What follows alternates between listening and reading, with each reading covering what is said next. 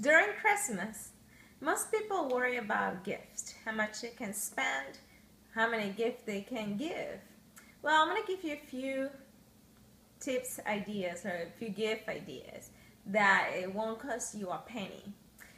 These are love, trust, patience. And basically what I'm saying with this is that the best gift you can give to your kids will be patient, and to everybody else's.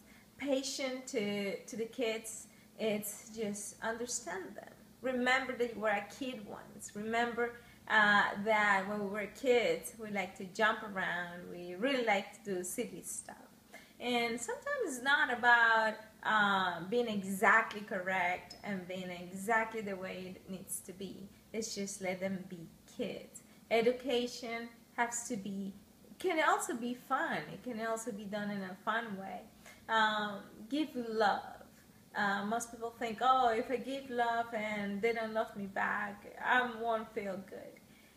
The good thing about love is that there's not a limit of the amount of love you can give. It's not like, oh, I just give 50% of my love, I have to save the other 50%. That doesn't exist. You can, as you can love one person, you can love a million of people. And I think that would be the best thing you can give to not only your kids, but society. Be patient and understand that we have different ways of thinking.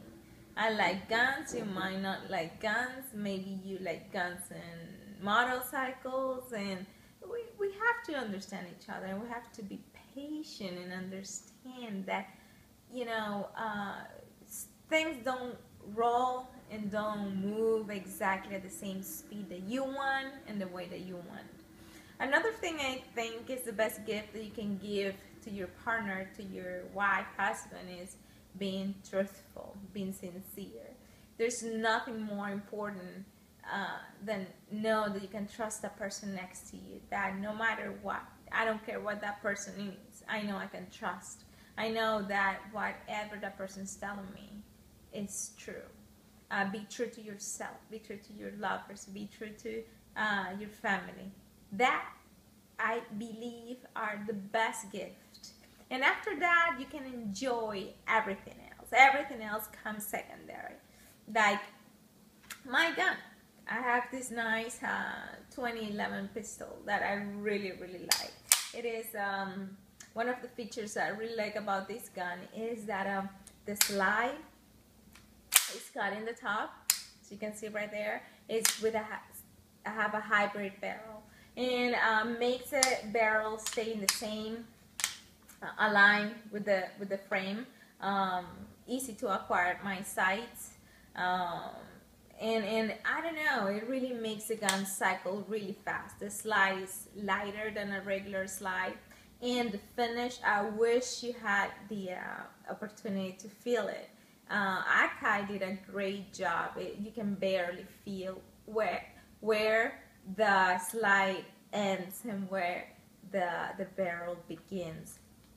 The front side is a fiber optic, very thin, that I really like for competition. It makes you, believe it or not, more accurate than having a fat, front side, especially when you're shooting steel, a 15-20 yard steel, 8-inch steel. It makes it a lot easier having a thin front side. Same thing when you're shooting partial targets or thin targets.